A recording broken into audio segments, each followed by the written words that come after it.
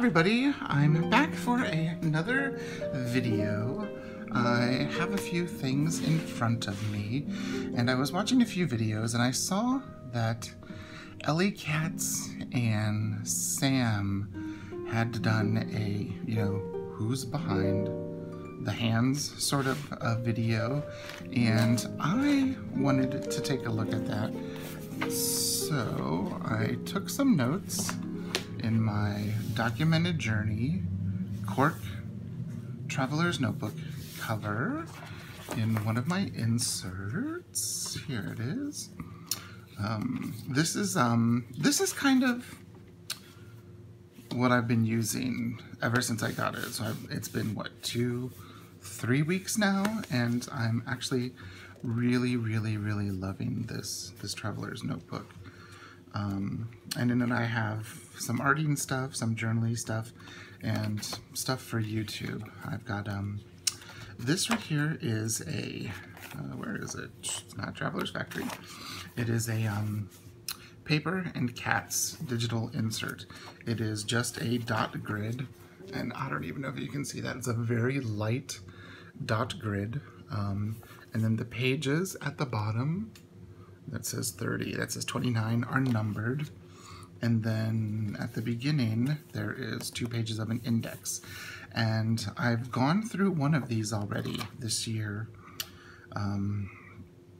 and I've actually used the index. It's like the first time I've ever used an index. And so I've got like notes in here. Like I wrote down the questions, and then also some of the stuff I had to write down answers because there was some complicated stuff. But this is what I have for notes. Like I watched a lavender video and I took notes on it. I've been really reading a lot, and I started to take notes here and then I stopped. So I've got 4 pages for some notes in the middle, but I've been, listening to the minimalists, and listening to some podcasts, and have that there, and some books that I want to read, just general stuff like that in here.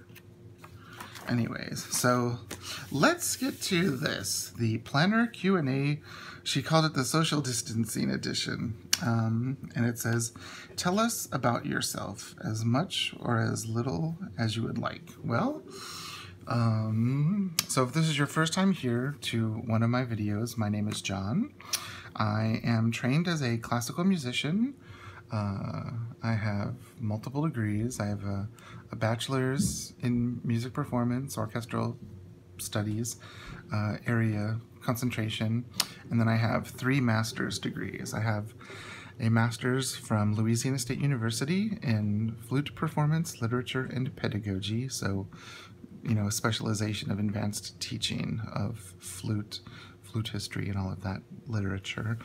And then I have 2 other master's degrees, but they're from Indiana University.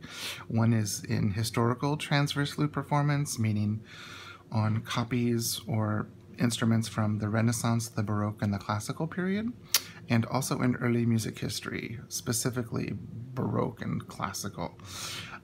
So those are my degrees. I started my doctorate, but I did not finish it.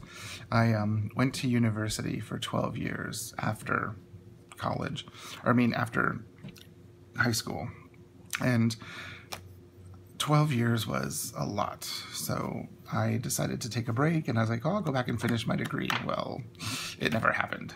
So there we are with that. I live in Tulsa, Oklahoma, and I am a flute professor at University of Tulsa and Tulsa Community College. I'm their adjunct professor. It's not full-time, so it's not anywhere near full salary, not anywhere part-time salary. It's adjunct jobs are very strange. Yeah, I get to work with a great bunch of kids. I do have to say that I'm thankful of that. I can attract some really great kids to work with. And then I'm also the principal flutist of the Tulsa Symphony Orchestra, which plays for Tulsa Ballet, the Tulsa Chorale. We've got a chamber series, chamber orchestra series. So That's usually every weekend, or at least 3 weekends a month.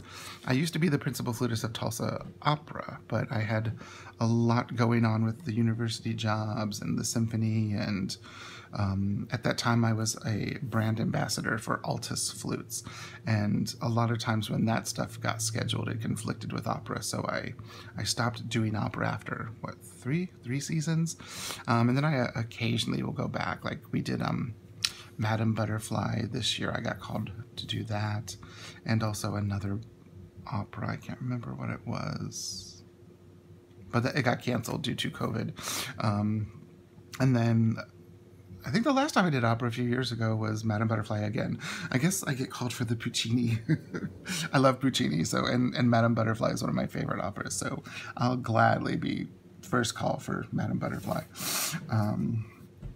So I guess, that is, a little bit about me. It said, how did you come across the online planner community? And I did take some notes.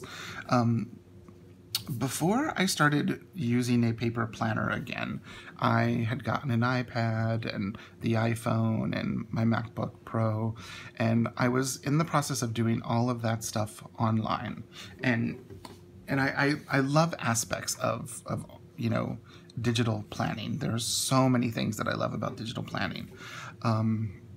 But there was one time there was some update and everything got updated, and everything I had on my computer and in the cloud, because it was the first time iCloud happened, so that would have been like around the time of the invention of the iPhone, so like 2008 or so, and everything got lost. I lost everything, and I was like, I know I've got things to do today, and I know I've got places I need to go to, so I decided to go out and get a paper planner, and I just went out to Barnes & Noble, got myself a, what was it, a Moleskine. It was a weekly planner. I don't think it had months, and I just think it had a week on 2 pages, and it was timed, and it was vertical. And I used that for a few years, actually probably till when I got my first Traveler's Notebook. I got my first Traveler's Notebook in 2013, and it was passport size. It wasn't this one. It was my brown Midori that I had converted by, or Baumkuchen altered. I got that, and at first I just started using it as journaling along with my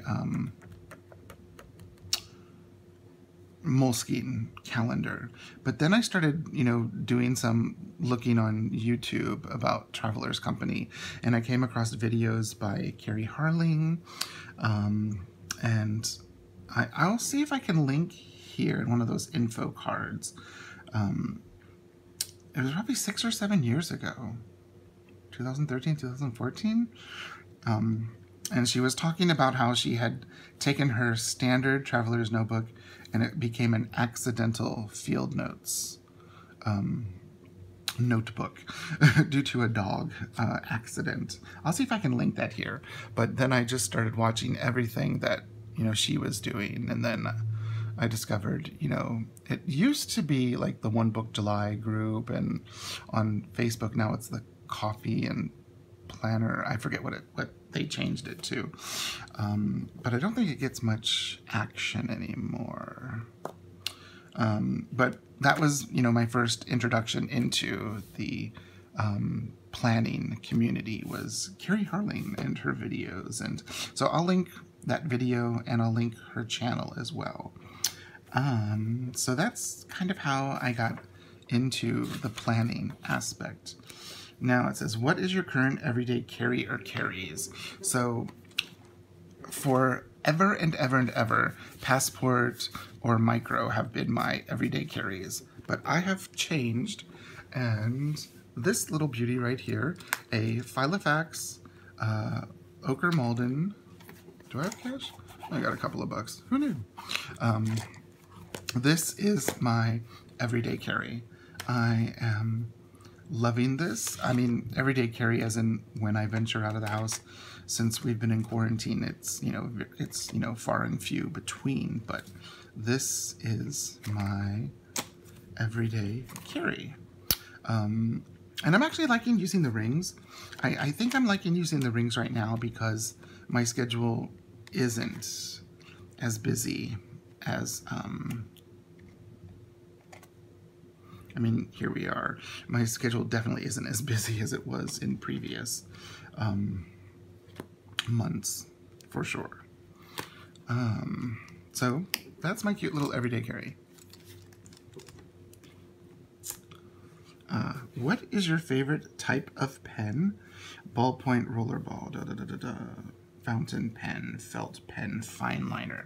So I thought quite a lot about this, and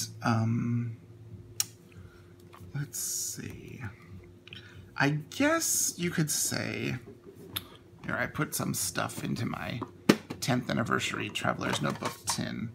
I'd have to say like gel pen would be like my favorite type of pen. And I'm wondering if I have one. I have this, but it's not a Muji. Ah, here it is. This is like the first gel pen. Well, not this one, but this style is the first gel pen that I got. The Muji gel pen. And I got the black in the 038, and I've even gotten the black in 05. I tend to like the 038, especially if I'm writing on something small, like the lines of the Filofax grid, or even if I'm writing in a passport grid, just because it makes it a little bit easier to write and easier to see. So this is, you know, like my favorite pen. I've been using this one. It came in a cloth and paper Penspiration box. I mean, if you look at it, it looks almost exactly like the Muji. It's a little bit longer, a little bit wider, and it has a little bit more ink in it. That's the only difference. So this definitely is one of my favorite pens, but I do have a couple of pens in here that I like. This one right here. This is my Midori Traveler's Company. It is the brass fountain pen. This is one of my favorites. And I just love the way it antiques, and you can always use polish to clean that up. And then I also like their ballpoint pen as well, except I need to get some ink refills for that. And then something that I've been excited about is this one right here. I'm not sure if you can see, but it says J. Irvine, and it is, if you can see that, I doubt it. It is a ballpoint pen. Oop, just got ink on me. I need to clean it. But it's a ballpoint pen, but it has, yeah, I'm gonna get ink all over. Ooh, you'll see right here, it has, let me twist that up. It has a converter where you can actually put ink, you know, your favorite fountain pen ink. I'm gonna have to sit this down. Of course, this would happen while I'm filming. So it you know, you can fill it with your favorite fountain pen ink, and when you post the pen, you can see it's the same size as the Muji. And I've been trying to move away from disposable pens. I think I have got like 6 or 7 more of these Mujis, along with a couple of these. And I do have a couple of these. It's basically the same thing as a Muji gel pen, except it's got a clicker. So I've been trying to stay away from the disposable pens and move to something a little bit more effective, cost-effective, and also environmentally friendly, where I can just use this beautiful ballpoint pen or one of my fountain pens and just refill it with ink that I have. So that's my intention once I finish using up all of my disposable pens. So that way, I mean, I have a bottle of Noodler's, I think it's Black Eel ink is what it's called, and I've had it for 2-3 years, and I mean, I've used maybe that much from it. I mean, I will have ink for days. But yeah, so those are some of my favorite pens. My Irvine, my Muji, and I'll leave them out, and then my Traveler's Company. Now, actually, I have my Midori one. It actually says brass, Midori made in Japan. And then the brass fountain pen says brass, Midori made in Japan. So those would be my favorite pens. Oh, I grabbed the pencil. Well, the pen is the same too. I really like the pencil. It's really nice too. Okay. So there's that.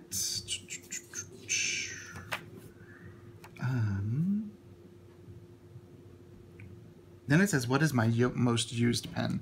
Definitely my most used pen is the Muji, because if you watched any of my videos from back in like 2015, 2016, I was using Muji pens, and I'm still using Muji pens. And these came from back then. I bought 2 packs of 10. That's it. One that had the old stickers, and then one that has the new stickers. And yeah, they last a long time. Before that, I was using a Coletto. I don't have one in there. And I still have Coletto ink, so I want to try to use up all of that stuff so I can be more environmentally, you know, just thoughtful of what I'm sending into the universe. Number 6, what are your favorite planner accessories? Washi tape, washi color, or watercolors, stickers, stencils, etc. I would have to say one of mine, I've got 3. Washi tape. You can see I've got some of my favorite washi tape on these little cards. I have some of the Kita little washi strips. Those are always fun. Or here on like a thread. So I love those. I'm also a big fan of stencils. Like here's just one of them.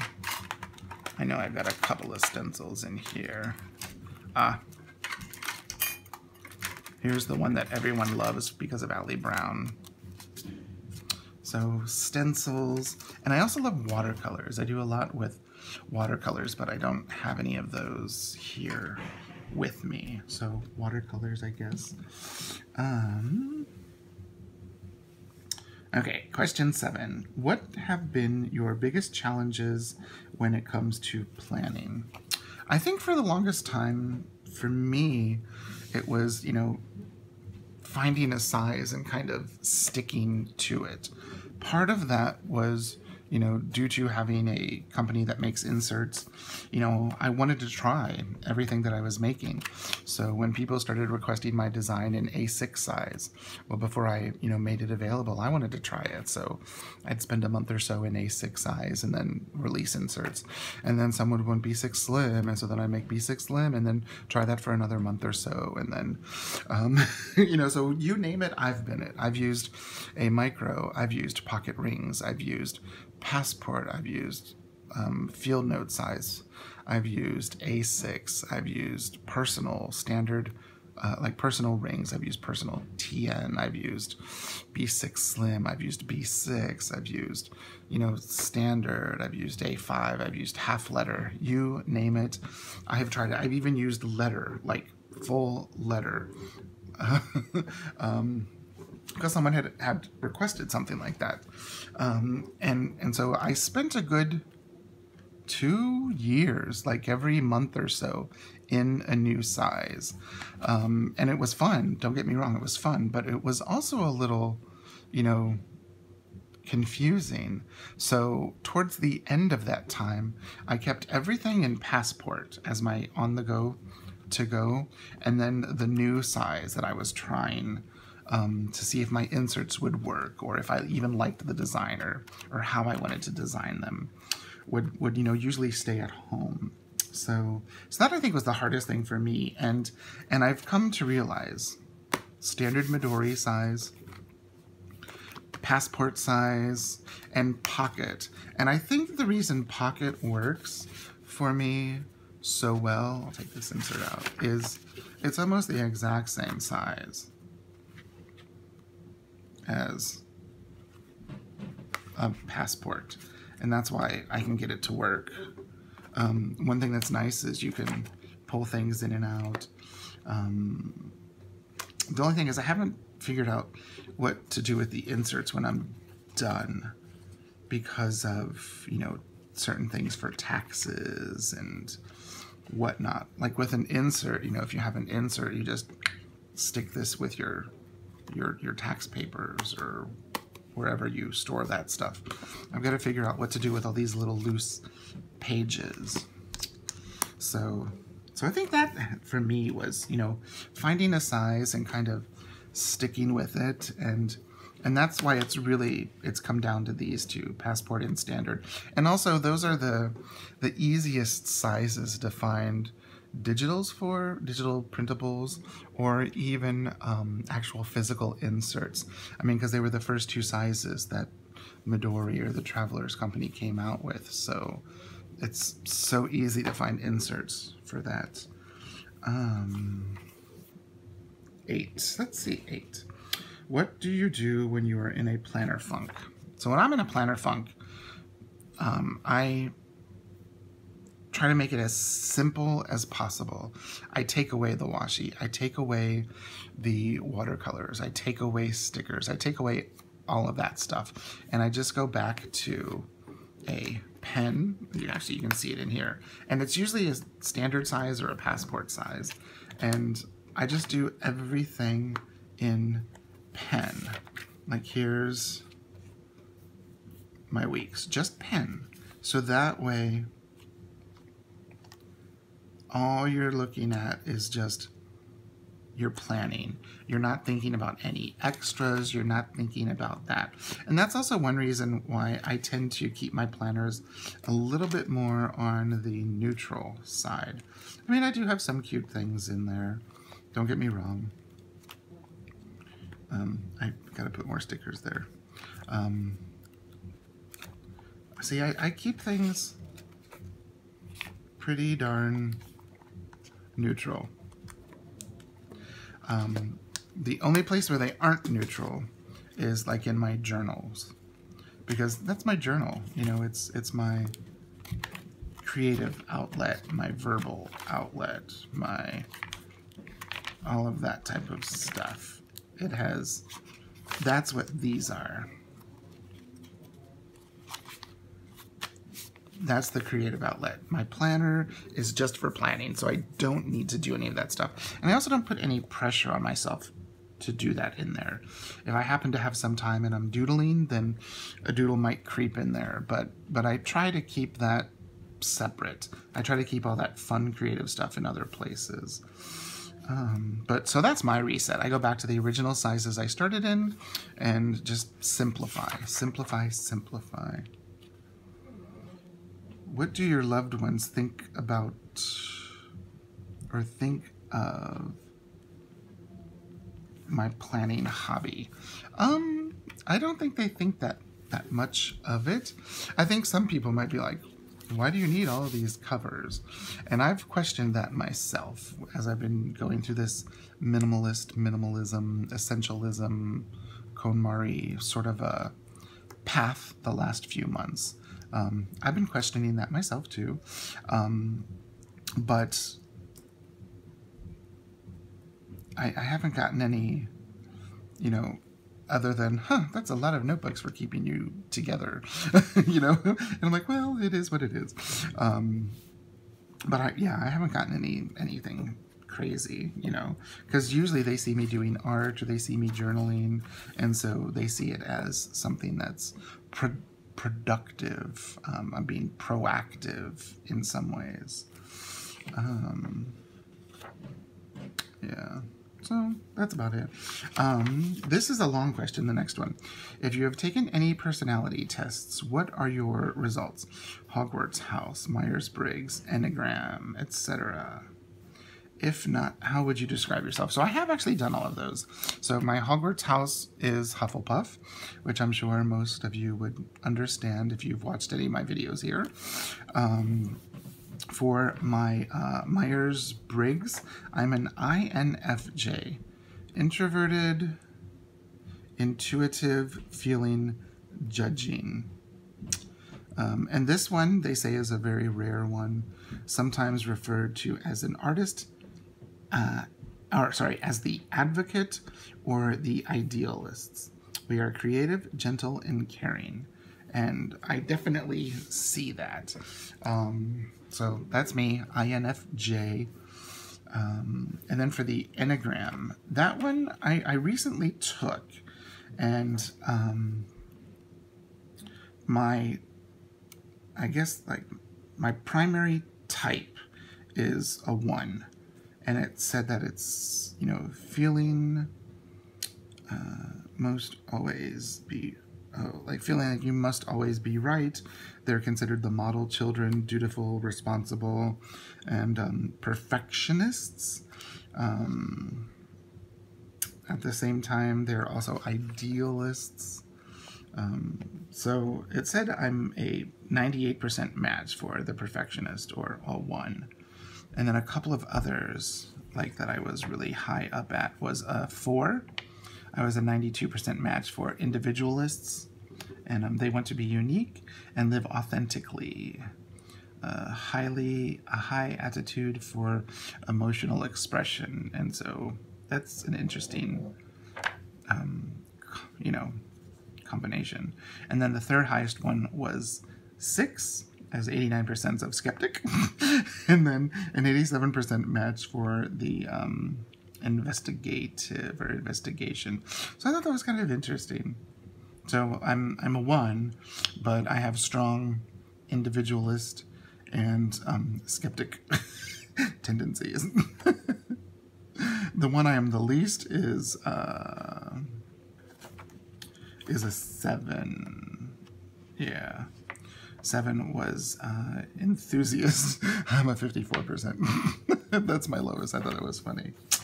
Anyways, so there's that. And I didn't buy the in-depth study. That's just from, you know, doing the test and getting those first little paragraphs that they talk about. Let's see. And the last thing is, at the time these questions were written, many of us were practicing social distancing. In light of that, what shows or movies would you recommend? So, yes, we are still social distancing, even though some of the state is back to functioning. Really only about 75% is not still, you know, it's just a small fraction. But like, I've been rewatching a lot of those science fiction shows that I used to watch when I was in high school and college, like Earth Final Conflict and Deep Space Nine. I've been listening to the podcast, The Minimalists, and even Lavendare. I've been listening to her podcast. She also has a YouTube channel, Lavendare. She's got lots of interesting ideas that I've followed her for a long time, but the last few years I haven't really watched much, so I've got a lot of stuff to catch up on. But yeah, so that's where we are. That was kind of a fun thing. I have no idea how long this video is and how I'm going to edit this, but there you are. I do have an unboxing coming next week, and I do having a plan with me and a journal with me coming up. The journal with me will take place in here, and it is a collab with Paper Made Me Do It, so I'm so looking forward to that. We did a little exchange of things. She sent me some stuff, and I sent her some stuff, and we're going to do a fun spread, and I think I might get to that next. Okay, if you have any questions, please leave a comment down below, and I will link Sam's video and Ellie Cat's video. I think it was Ellie Cat, because they were the first two that started this thing, and I'll leave the questions down below if you want to, you know, jump on in and share some answers with everyone. Okay, so like I said, if you have any questions, leave a comment down below, and I will see you in the next video. Thanks for watching. Bye-bye.